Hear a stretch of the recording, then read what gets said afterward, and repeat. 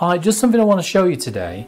I go through this on my tutorials anyway, and it's to do with getting the outline drawing onto the paper and what it leaves behind. So for example, if we use transfer paper or graphite back paper, shiny side down if you remember, what tends to happen is that when you draw over this, obviously with the picture over the top, it leaves it a bit too dark on there.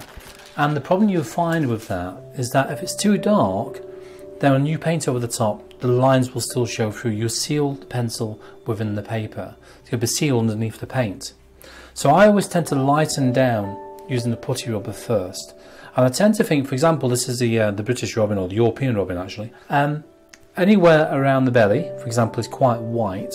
So therefore I've lightened this area down quite a lot. So I can just about see that line there.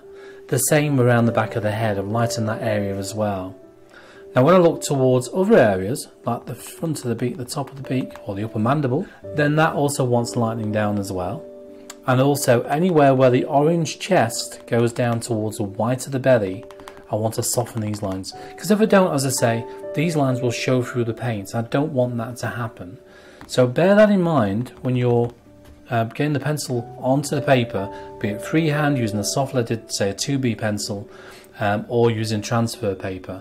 Just lightly soften down by tapping, not rubbing with a putty rubber, because it can damage the paper if you're not careful.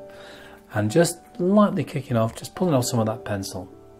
So there you go, that's one of my quick tips for today, and I'll talk to you all again very soon. Bye bye for now.